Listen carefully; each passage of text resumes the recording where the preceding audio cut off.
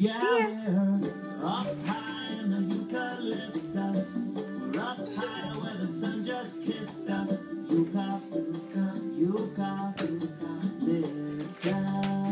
Now is there anything finer than to be a recliner in this koala bear diner? Just eating up the leaves like a 1, 2, 3. Dance. On this eucalyptus. Dance.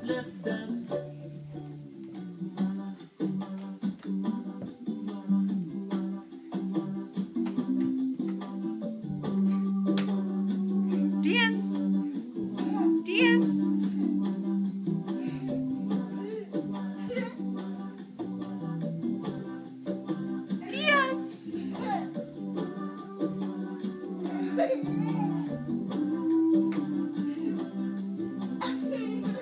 Dance.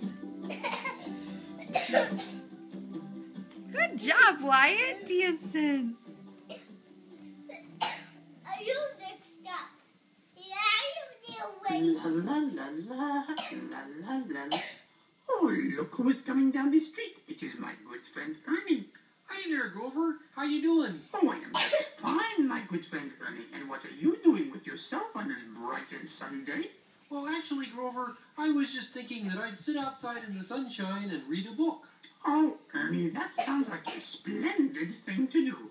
Yep, it certainly does. There's only one trouble. Oh, trouble? Well, what is the trouble? Well, you see, Grover, I forgot to bring a book with me. Oh, you do not have a book to read. Mm-mm. Oh, what a shame. Wait, Grover has just had an idea. I will tell you what. I will just run up to my room and bring you back a book to read, huh? Gee, that would be really nice, Grover. But that would be a lot of trouble, wouldn't it? Oh, no, it would be no trouble at all. All I have to do is run up those 9 cute little stairs right there. Those 9 Don't little pull that, stairs please. lead up to my Do not pull that one. So I will climb up the 9 little stairs and bring the book to my good friend Ernie, and it will be no trouble at all. Gee, Grover, that's very